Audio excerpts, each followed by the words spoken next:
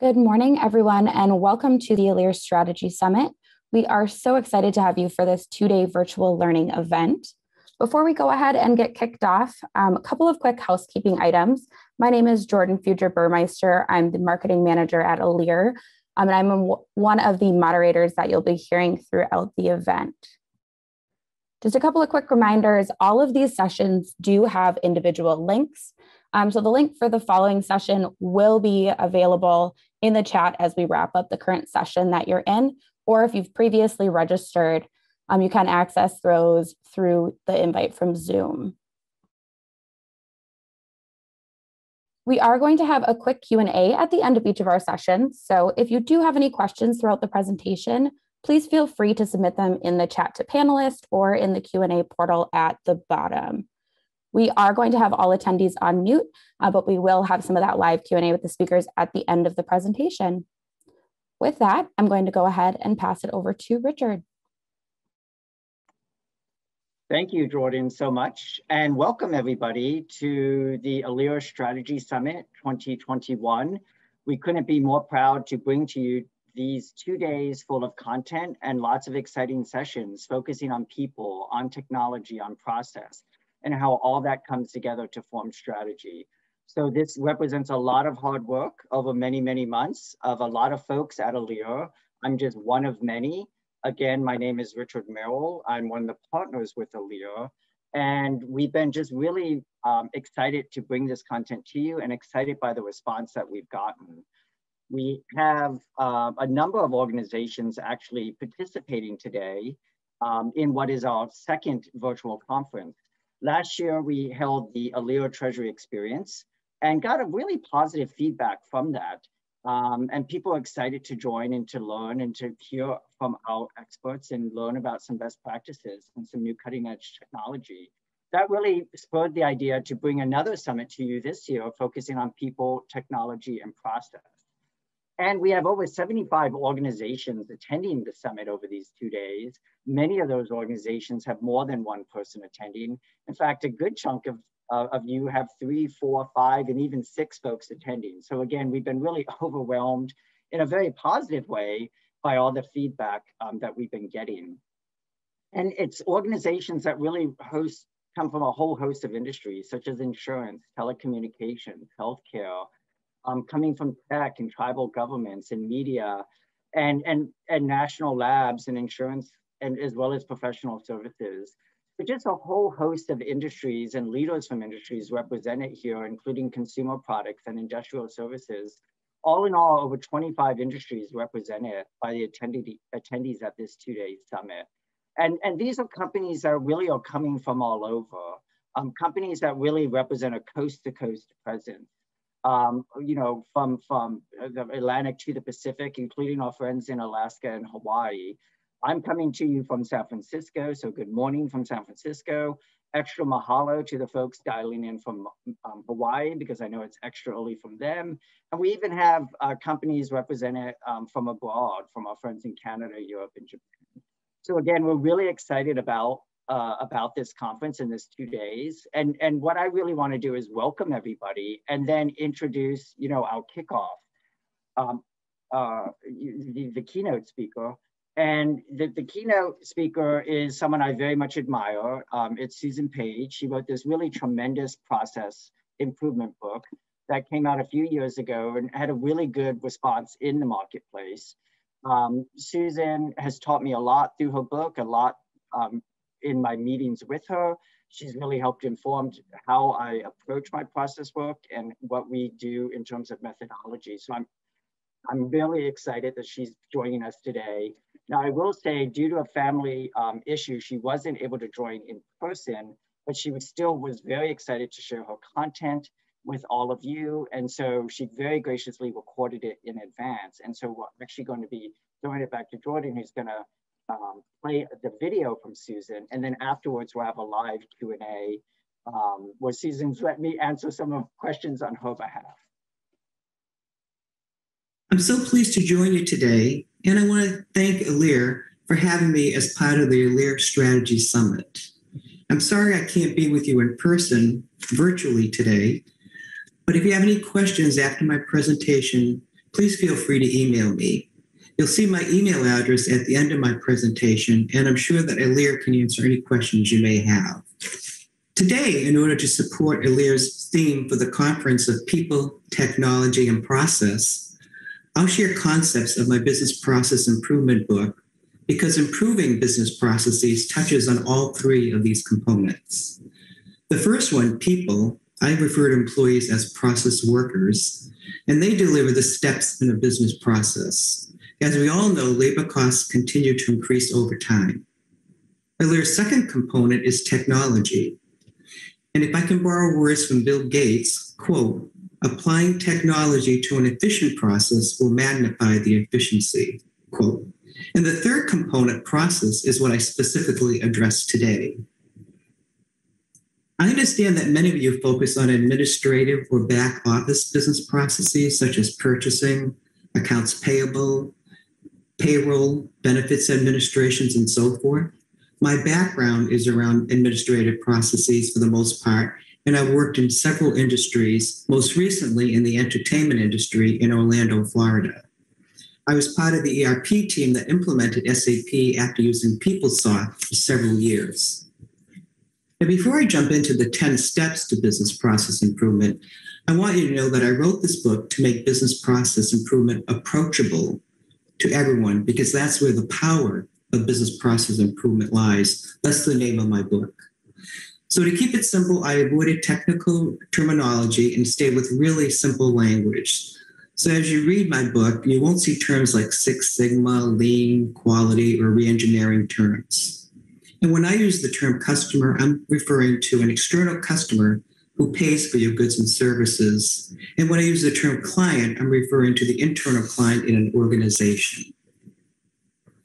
So let's take a look at the goals for a business process improvement effort. There are three main reasons why you would do that: effectiveness, efficiency, and adaptability. When you think about effectiveness, the question is, does the process deliver what your customer or client wants? Making your business process effective means designing the process to make it relevant to your customer base. And what about efficiency? Does the business process minimize the use of resources? In designing your process, you want to ensure the best use of your valuable resources, because as I just mentioned, people cost money, and how you use your talent matters. And finally, think about adaptability. Is your business process easily adaptable? Is it flexible to changing needs? When you design your process, design a flexible process. I mean, the bottom line is when you invest your time and resources to improve a process, you want to positively affect your revenue cycle. So let me share this 10 steps to business process improvement. And I like to share this visual at the beginning of any improvement effort, so people understand where they'll be going over the next few weeks or months. To me, it's all about getting customers or clients engaged from the very beginning, and knowing the journey always helps. Each step you see here builds on the previous step, so the order of these steps is important. So let me start with step one. This step is important when you have multiple processes to deal with, so that you know how many business processes you have facing you, and you can prioritize what's most important, thus allowing you to focus on priorities first. But sometimes you may have a single process, and if it's already been identified, for example, the purchasing process, then this step isn't so important.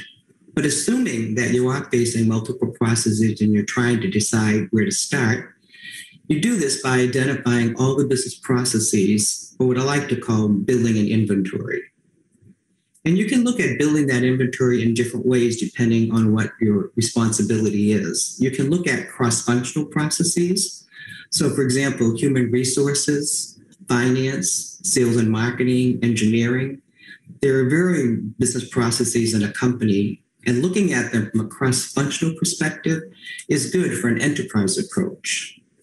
You can also focus on business processes within one function. For example, the business processes within human resources may include things like recruiting, compensation, training. You can lastly even make your work even more streamlined by looking at business processes within a specific department. For example, all the recruitment processes or all the compensation processes. Once you decide on your approach and the inventory is built, you can apply criteria that will help you identify where to focus your time. So this example shows you some of the common prioritization criteria that I use. So you can see impact. That's the number of people affected by the process. What's the client level if it's internal? Implementation, time to market. So how long will it take you to improve this process? Is it a total mess and you know it's going to take you a long time? Funding, do you have the funding to work on that process and improve it? Or the next cycle, for example, if it's a merit increase process and you just did your merit increases for the year, it's a long ways away, so that may get a lower score. Current state is another criterion you can look at. What's the level of the customer or client satisfaction with the current process? How much pain exists in the process? And does the process even exist? And then finally, value. What's the benefit or return of improving the business process? And if you apply criteria like this example shows, you can weight the criteria. And you can decide if one criterion is more important than another. In this example, you can see that impact has a 35% weight, and that's the greatest of all of the 4 criteria. You also see the calculation depicted in this example. The budgeting process has a subtotal for impact of 4 shown in the red box. And you can see that when the 35% weight factor for impact is applied, it receives a 1.4 score. At the end of this step, you have a process prioritization matrix or table. You know where to start because you know your priority. In this example shown here, you see only 2 business processes, but you can see that you would start with the budgeting process because it has a higher total score of 5.8. So now that you know after this step what your priority is, you can move forward to step 2, building the foundation for the rest of the work. Step 2 helps teams or someone unfamiliar with the process to develop a common understanding of the process you'll be working on. I believe step 2 is one of the most important steps available to you, and I never skip this step. In addition to creating a common understanding of the business process, this step also helps you to know the beginning and the end of the process, the boundaries. Knowing the boundaries helps you to avoid scope creep, which happens so easily in this type of work. This step also allows everyone involved in the work to define the customer needs. And you may be surprised in some of these efforts that not everyone agrees who the customer or client is in an effort. As you build this foundation, you also have the opportunity to clarify terminology. You'll find in this work, words are so important, and many people have differing understandings. Last but very important, the step also helps you to collectively define what success will look like in the future state business process. So how do you go about doing this? I call the document that you see on this slide the scope definition document, but you can call it anything. The key is to specify information that will keep you on track. So the description, in English, write a definition of the business process for someone who doesn't know the process. This is the time to define terminology. For example, what is a transfer versus a promotion? Is there a difference between an applicant and a candidate? Clarify terminology that may cause a problem later. Then you have boundaries. Identify the start and the end of the business process so you do not have to deal with scope creep. For example, in the hiring process, do you start with sourcing the candidate, or do you go further back to approval for the headcount or staffing? Then process responsibilities, just including a high-level major tasks. For example, if the recruitment process, the responsibilities may include sourcing, pre-screening, interviewing, background checks. And if something is intentionally excluded, include that here as well. Then you have the customer, client, and their needs. May seem like an easy task to do, but it will take some time. Stakeholders and needs is a little bit easier. And then measurements of success. Whatever you define here should support the customer client needs you defined earlier. Later in this work, we'll turn these measurements of success into actual metrics. Now here you see another version of the scope definition document, an alternate view.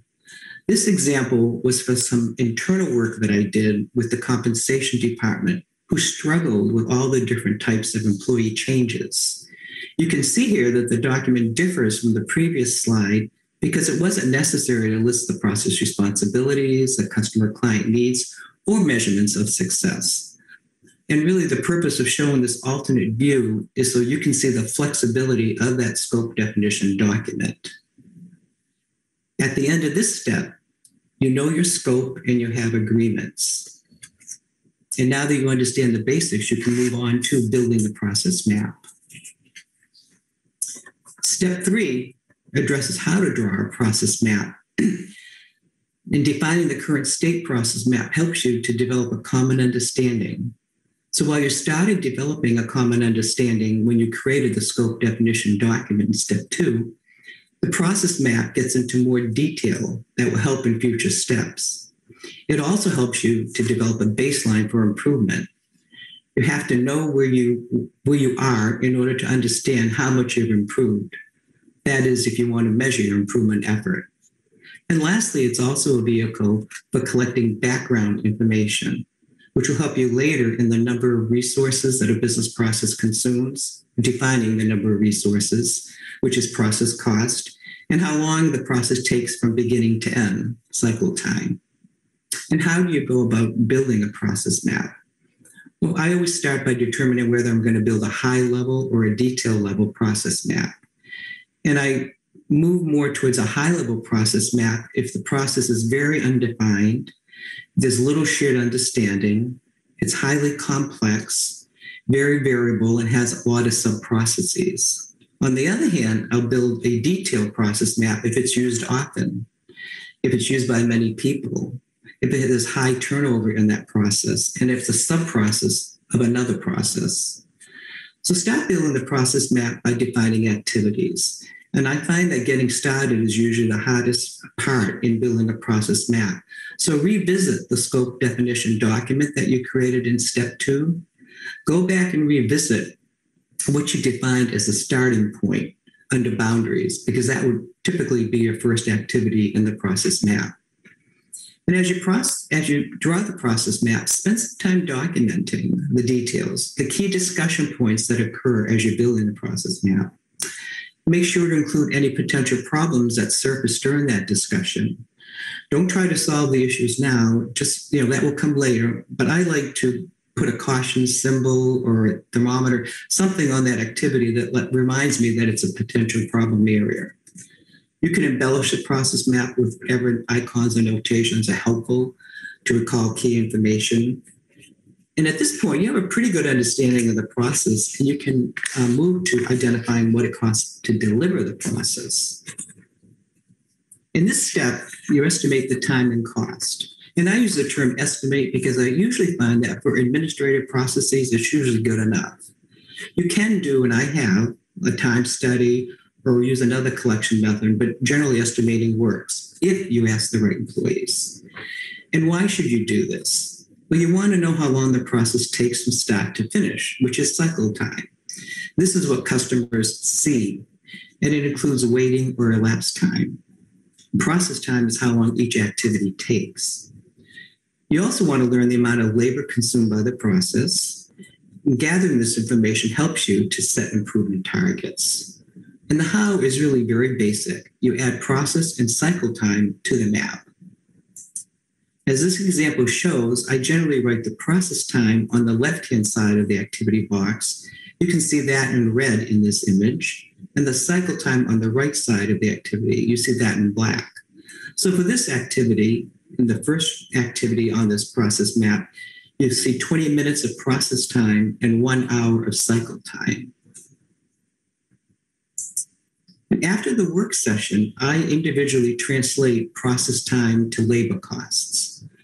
For example, this slide shows a summary of the process and cycle time for the recognition bonus award process. And if you look at the left side, process time, and say I use 75 minutes in between the 70 and 87 minutes, it equates to 0.6 of an FTE, full-time equivalent. And that's assuming it's 75 minutes, there's 1,000 transactions a year. And let's say that employee or all the employees in the process, probably in this case, one employee makes $50,000 a year. 0.6 of that is $35,000. So you know that this process is costing you labor of $35,000. That's not a fully loaded employee, so you may want to add tools, overhead costs, benefits, software applications to make it a fully loaded employee cost. After you've done this, you can cut the data in a lot of different ways. You can look at cost per transaction, cycle time per process, and so forth. Now, before you have a pretty good understanding of the process and what it takes to deliver the process, but before moving on to step 6, you have one more thing to do. And this step helps you to verify and ensure that the data you've collected, you have a nice solid foundation before moving to the improvement stage. The last thing you need at the end of all of your work is someone challenging your baseline information. So this step is important, particularly if you estimated processes. So validate the data and your assumptions. And you can do this by walking people through the process map. Consider employees who work on the process on a day-to-day basis, stakeholders who care about the outcomes, your sponsor, of course, and anyone else who may have a need to voice an opinion. After you validate this information, you want to make changes to the process map, time estimates, whatever else may need to change. Once you have agreement, though, then you're ready to move on to the improvement step. And here's this part of the work. It's pretty simple why this step is important. Number one, to deliver an effective business process that provides what the customer or client wants. Number two, to make the business process as efficient as possible by reducing process costs. And number three, to ensure the process is adaptable to changing needs. And we all know that the only constant in life is change. So how do we do that?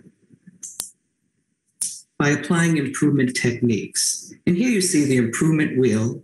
And I always start at the top with bureaucracy and highlight bureaucratic activities in the process map. Next, I examine value added. This is all about defining the steps in the process that are important to the customer. And if you think of it, if you charge by process step and the customers could see the steps, would they pay for the step? If not, it probably should be eliminated. Next, examine the process map for duplication and simplification. For example, do multiple departments keep similar records, or does dual data entry occur? For complex forms or unnecessary handoffs, are there any complex forms or unnecessary handoffs between departments? And handoffs present opportunities for mistakes. Cycle time reduction. Look at the waiting time that occurs between activities in the business process and complete an analysis to identify why something takes so long. Lastly, and very important, look at automation opportunities. If you work at the enterprise level, you'll have more opportunities, but even simple everyday tools can help automate some steps in a process. And I put automation last intentionally because you want to automate an efficient process, not an inefficient process. As you can see, so nicely expressed by Bill Gates on the right-hand side of the slide several years ago. Automation applied to an efficient operation will magnify the efficiency. Automation applied to an inefficient operation will magnify the inefficiency. You may also have the question, should the technology drive the process, or should the process drive the technology? I believe the process should drive the technology because you should automate an efficient, not an inefficient process. And today it's becoming easier to do this with large ERP solutions as they allow for more and more configuration. The last point I want to make is that the order in which you apply these techniques is key. Just like the order of the steps is important, applying the improvement techniques is important too in a certain order. For example, you don't want to simplify a form or keep an Excel spreadsheet that's bureaucratic when it should simply be eliminated. That's why you should focus on bureaucracy first. And with the new business process identified now, you can focus on step 7. But before we review that step, I want to share 2 upcoming seminars that Elire is offering to support the automation step. Improving AP business processes to make them more efficient, and automating processes with RPA and chatbots. Now this step 7 helps you to focus on preventing mistakes, creating tools to help employees do their job easier, and developing metrics to make sure the process works as expected. So how do you go about doing this? Adding internal controls to make certain mistakes don't happen. As you built the process map back in step 3, you probably remember that I suggested you identify potential problem areas by adding a caution sign. Now you may have eliminated the potential problem in step 6 when you redesign the new business process. But if not, this is the time where you want to document how you will ensure that problem does not occur. You should also take inventory of what software applications your company uses. You may have defined many of these in step 6. The goal is to maximize the use of existing applications and develop any new tools.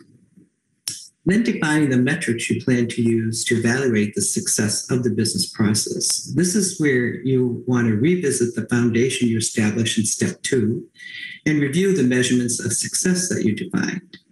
Turn the key ones into metrics and try to include 1 metric for effectiveness, 1 for efficiency, and 1 for adaptability. And here again, you see that Elire is offering a session on improving data analytics and visualization, which may help you in defining meaningful metrics. Now, before introducing a new process or tool to your company, it's a good idea to do a test run. And step 8 can range from a simple to a detailed review depending on the significance of the change. In this step, test everything you developed and make any necessary changes. So if you work in the technology sector, you may be familiar with test plans, which include what you have to test, the process, the tools, the documentation, metrics. Who has the responsibility for the testing? Is it one department or many? Are there global partners to include? Where will the testing occur? Multiple or single locations? Will the testing sites have any potential technology challenges? If you plan to test in different countries, are there any geographic requirements? When? So what's the best time to test? You may have to avoid peak periods. Perhaps you have to avoid month end or year end. Perhaps a holiday or seasonal peaks. And finally, how? So creating test scenarios with test sets. What are the goals for each item being tested? And as you conduct the testing, you need to track and resolve the problem. So you need to put some kind of feedback mechanism in place. For example, daily phone calls, an issue resolution log to track the problems. I would also like to categorize problems as either technical or usability issues, and also how critical are they to implementation, so the severity level of the issue that's uncovered. And Elire, again, is offering a nice session on testing strategy, which will provide more details on how to conduct a successful testing effort. Once you know everything works as planned, you're ready to implement. So that takes us to step 9. The why of this step is obvious. You want to gain the benefits of your improvement. But how do you do this? And this really is a change management process. You develop an impact analysis, which is something I do to track the organizational changes that have to occur. I find the impact analysis to be one of the most useful tools I've developed.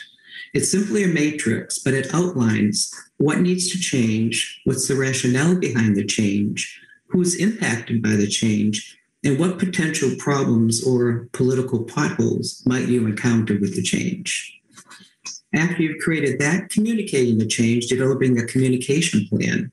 So defining the 5 points of a communication plan, the audience, the goals of the communication, the key message points, the vehicles, and the dates. Also developing a training plan, the audience, learning objectives, what approach will you take, who's the facilitator, and what are the dates for the training. Again, Elire has another session on building a successful change management strategy, which will provide more details on gaining user adoption.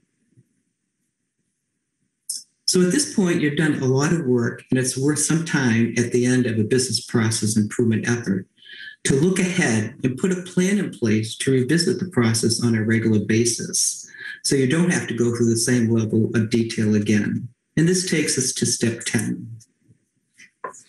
This step helps you sustain the improvements. It allows the process to stay competitive, to continue meeting client needs which change over time, and it keeps pace with changing technology.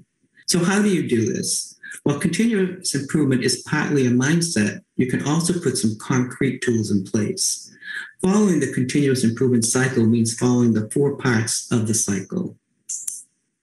Evaluate, determining opportunities, test, make changes and try it out, assess, decide if the changes work, what were the results, and execute, deploying the change. You can do these steps very quickly. What will keep you on track to make certain you regularly evaluate the business process is the plan and the schedule. In the plan, you decide how often you want to revisit key activities like customer client needs, test internal controls, review measurement data. In the schedule you see depicted here, you put a calendar against the plan. For example, if you look at the requisition process, say you decided to review the measurement data on a monthly basis. And here you can see that the plan to do that is on the 1st of each month. If you decide to review stakeholder needs twice a year, in this example, you can see you'll do that on May 1 and November 1. So in summary, you see the repeat of the 10 steps to business process improvement here and the result of each of the steps. So in step 1, you have a process prioritization table. In step 2, you have a scope definition document. Step 3, you have a current state process map. Step 4, you know the process and cycle time and the costs associated. In step 5, you have a validated baseline. In step 6, you have an improved business process. In step 7, you have controls, tools, and metrics in place. Step 8, you have confirmation that it works. Step 9, you have a new process in place. And in step 10, you have a plan for the future. As I said earlier, each step builds on the previous step or steps, so it's important to do them in order.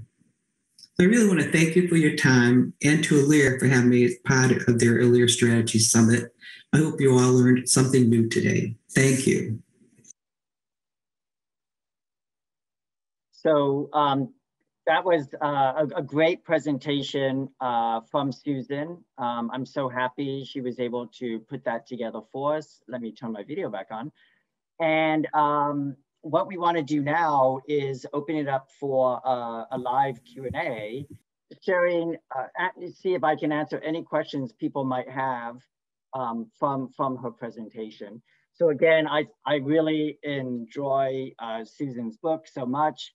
You know, she's an executive at a major entertainment company headquartered in Orlando, leading enterprise applications that I know many of you are involved with as well.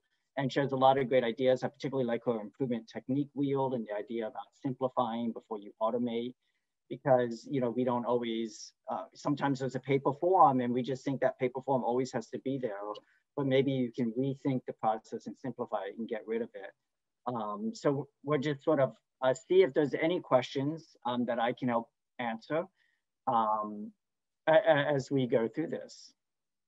And so I see one question around approximately how long does this process take, and can you use it on both small and large projects? And that's actually a really great question. And the answer to that is yes. You can definitely use it on a smaller one-off process. I've certainly used it just looking at one single step or a number of steps in a process. You can also take a step back. She talked about in step 1 about creating a process inventory. So that inventory could be focused on a single process like AP. We're going to have an AP automation session coming up in a little bit, or it may be focusing across the board, across the entire financials. And then the duration of the project then really depends on what you're focusing on. So a single process can take just a couple of weeks, and across the board and across financials in that example process, may take many months. So I hope that helps answer that question. And then I see another question coming up around the idea of incorporating current problems and metrics on my map is new to me, but interesting. You know, I really like that. And it's one of the reasons her book resonates with me. You know, at Elire, we like to call it process mapping 2.0, because it's not just describing the current state process, but it's putting a lot of additional data, rich data onto it. For those who are familiar with our methodology, we put what are called process attributes onto maps, listing everything from policies and procedures and audit points and metrics and configurations and more onto the map. And you know, the question goes on to say, can you talk more about what the tools you might use to capture that data? And I sure can. And actually in the next presentation, we talked a little bit about metrics and how you can capture that data. And what I like to do is sort of use a decision matrix, right? And really start off with defining the metric. And defining the metric early on in the process so that as you're configuring the system, perhaps it's part of an upgrade or an implementation, you understand what data you want to capture and then can really build that report, build that query into your overall design. And you may have instances where the system already collects the data, such as having timestamp data or user data, but then just doesn't report it. And there are opportunities then to sort of turn on some of that functionality. And I know some people may be worried about turning on some of that auditing and tracking because they're afraid about increasing table size and others. There's actually a really cool session, I think later today, maybe tomorrow, on data analytics and a tool with Kibana that really lets you get access to that data in a really cool, exciting way that doesn't hit on performance. And then, as I talk about in the next session, if you're not able to actually get the system to give you the data, which is always the case, you can always go to other estimation tools. So you can conduct surveys and gather the data in maybe a little more of a qualitative manner. And she mentioned in her presentation around actually doing time studies, and I myself have done that. You know, I've been doing process improvement and transformation for 25 years, and I've sat many a time with a stopwatch timing transactions. Thankfully, we don't have to do that as much anymore because the systems can do that for us. So I hope that gave you a little bit of idea and a little bit of insight. And if you want to learn more, maybe think about attending the next presentation or the one on data analytics. And then let's see, another question is, I feel like change management is always overlooked and often wait until the final stages. And so I sort of agree with that. You know, I'm a process person at heart. I'm a change management person at heart. This approach, the question, the person asking the question says was different. You know, can you share your thoughts on why it's so important to build consensus early? And, you know, I think, you know, many folks say it's important to build consensus. It's important to identify the stakeholders. It's important to make sure you all know the end goal. And it's important to make sure you're all marching in line towards the same end goal. And what we talk about actually again in the next presentation, I'm sort of setting up my next presentation, but what we talk about in the next presentation is not only gaining alignment early on, but then maintaining alignment throughout the life of the project. Because I think sometimes a shortcoming of change management can be, let's have a kickoff, let's get everyone on the same page, and then let's go away and not really engage those stakeholders again. And what we like to do at Elire, and what Susan likes to do, and what some of you might like to do, is really figure out ways to engage them every step of the way and keep them actively engaged, and maybe do things like stakeholder analyses to figure out who you need to engage and who you may not need to engage. And so I think engagement is incredibly important early and often. And when we do a project, whether it's a process project or a technology project, or we're transforming an organization, we always look to start with who are the key stakeholders we need to work with, and then how do we move on from there and keep them engaged throughout. So again, I hope I'm doing a good job answering those questions on the fly in place of Susan. And I'll just see if we have any other questions coming in. If not, I may take a moment just to, oops, one more. Can you show the book again? and tell me where to buy it. Yes, I sure can. I really love this book. I'm going to cover my own face maybe with it. But I'll just read off the title. It's The Power of Business Process Improvement, and the author is Susan Page. It's available wherever you find books. I happen to get my copy on Amazon, but wherever you find books, I definitely encourage you to get it. If you can buy it from your local bookstore, all the better. Support local businesses. And what we want to do now is, as we're wrapping up the Q&A, Susan mentioned a lot of the upcoming sessions we have planned for today and planned for tomorrow. And there's just a couple of more that she didn't mention. And so I just want to talk about two people sessions. One is prioritizing project management, a case study. That's going to be hosted by Michael Merrill, one of our co-CEOs and founding partners, a little later today. And we also have one tomorrow called Maximizing the Value of Project Management by Robert Harrell, one of our most experienced project managers. And they'll both be sharing a lot of insights and ideas about project management, which I think is really important.